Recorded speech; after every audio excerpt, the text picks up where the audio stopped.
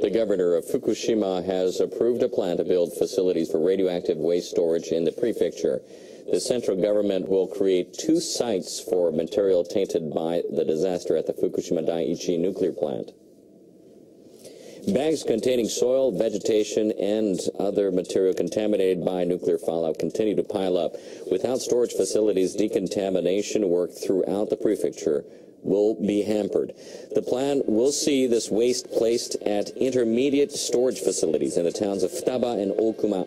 Both sites are near the crippled plant. They will hold waste for up to 30 years while the central government continues its efforts to find a final disposal site. Fukushima Governor Yuhei Sato met with Environment Minister Nobuteru Ishihara and Reconstruction Minister Takumi Nemoto. He informed the ministers of his decision.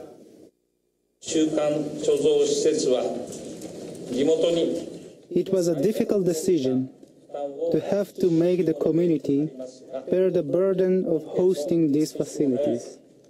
But I decided that it was the quickest way to clean up the local environment.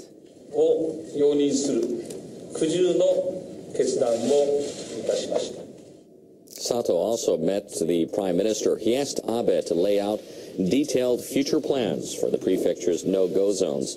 He also stressed the need for continued financial support to revive the local economy. Abe acknowledged the difficulty of Sato's decision and expressed appreciation.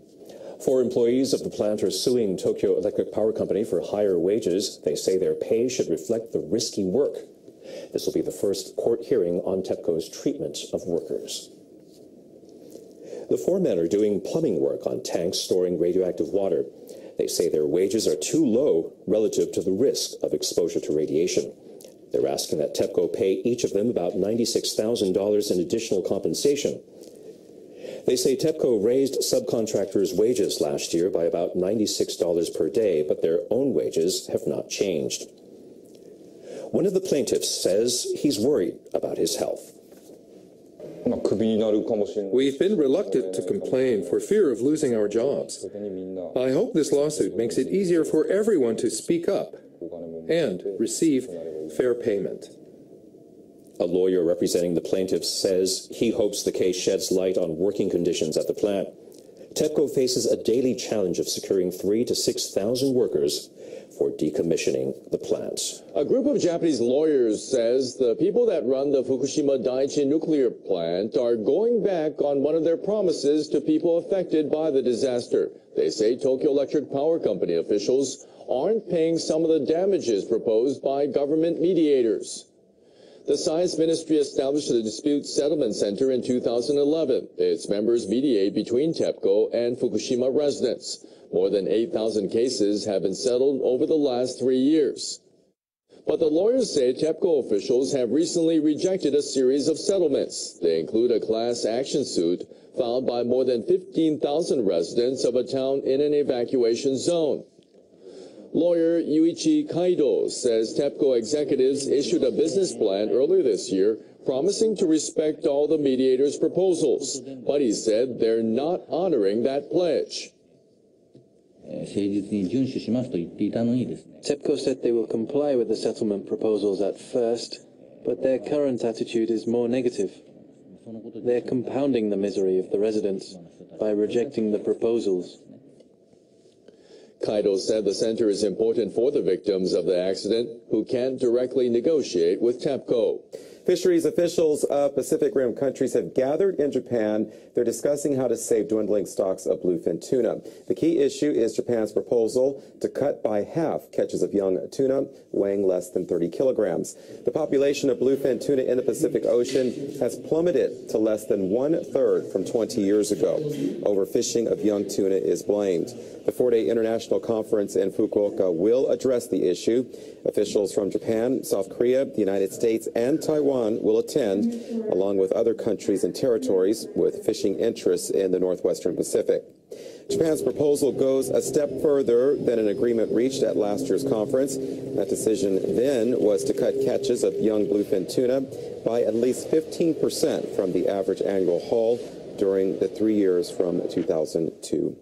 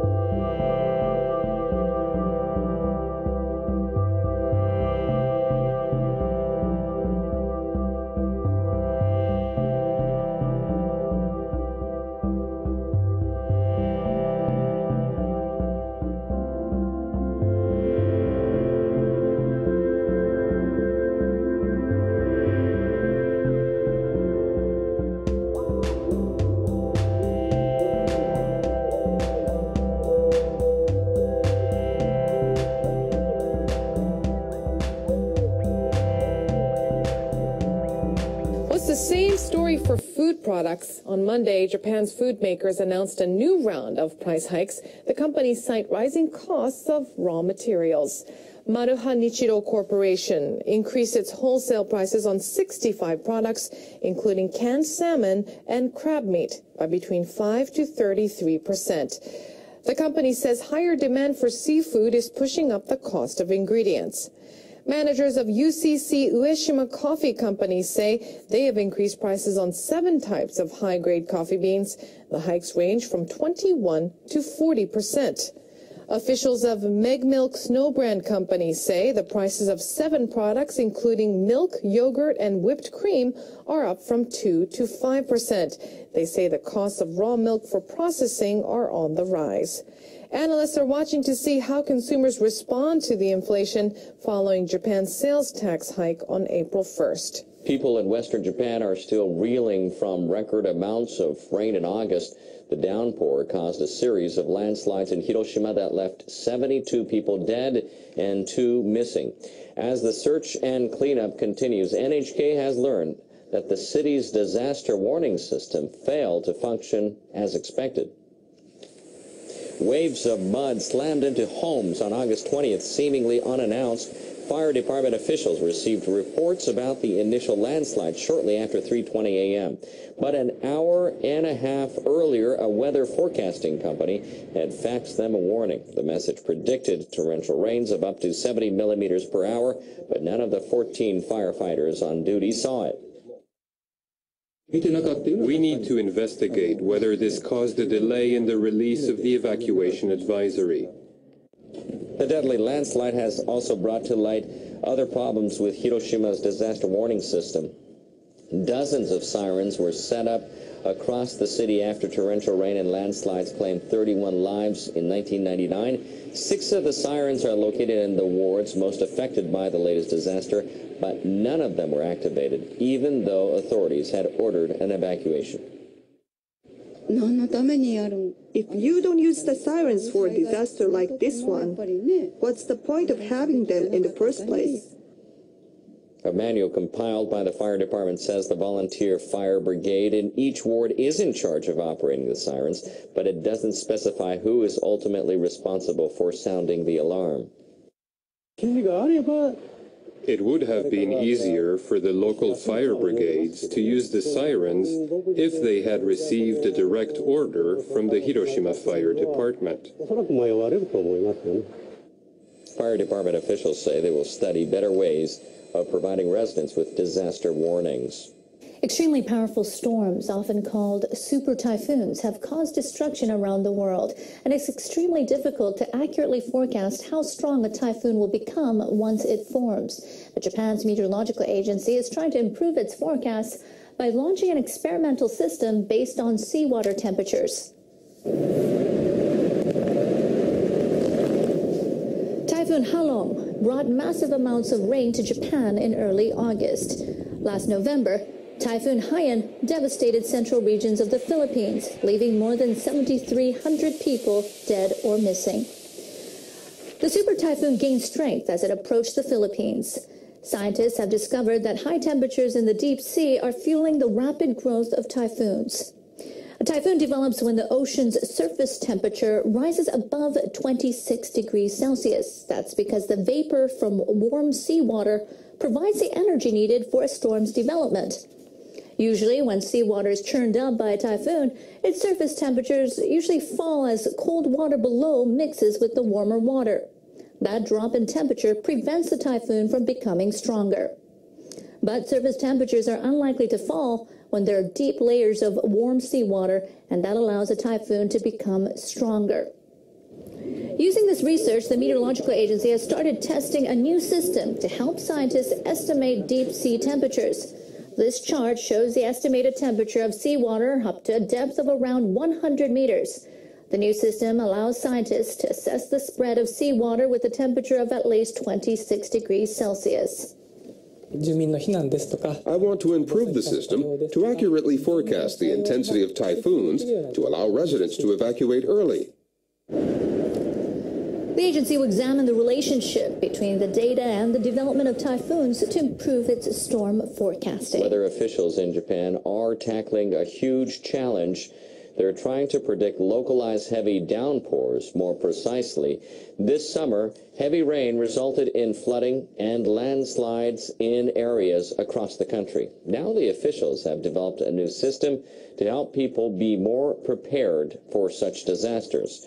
NHK World's meteorologist Shojiro Matsuda reports.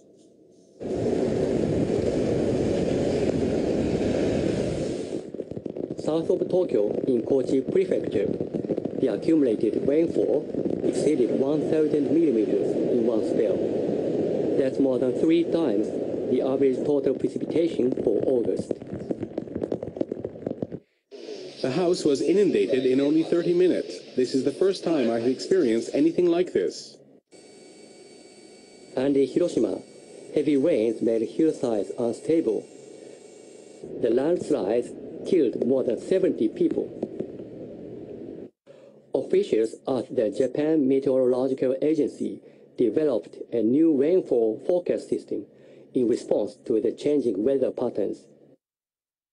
The system presents the forecast of rainfall areas in more detail. The resolution is now 16 times higher. So the previous spatial resolution of 1 square kilometer is now split into 16 equal squares. Now it's possible to forecast precipitation by a 250-meter wide grid. The area in light green shows where rain is currently intensifying. The clouds are expected to move to an area marked in yellow in about 30 minutes. I hope people will look at the image regularly to check for heavy rain in their neighborhoods. The images are on the agency website and accessible on smartphones. A private weather forecasting company also offers services to operators of public transportation systems. This railway management system displays the anticipated amount of rainfall, radar readings, and data from observation points along the tracks. The previous system sent updates every 5 minutes. Now it's every minute. Users can also access information on service disruptions. Downpours raise the risk of flooded trucks and derailments. But this information helps railway operators prepare for possible disasters. Our company regulates train operation according to the rainfall and wind speed. In bad weather like heavy rain and storm, our operating headquarters decides the operating plan according to the weather information. Japanese weather information services are becoming more precise. But the more detailed their zoning is, the higher the risk of their forecasts being wrong if they misjudge the course of the rain clouds. It's very difficult to predict when and where rainfall will occur, so we quickly observe the latest rainfall and forecast precipitation areas by predicting its route. The predictions may be off at times. Typhoons and the autumn seasonal rainfall are expected to cause isolated downpours in many areas in the coming weeks. Officials with the Japan Meteorological Agency hope people will keep track of heavy rain forecasts in neighboring areas to be fully prepared against disasters.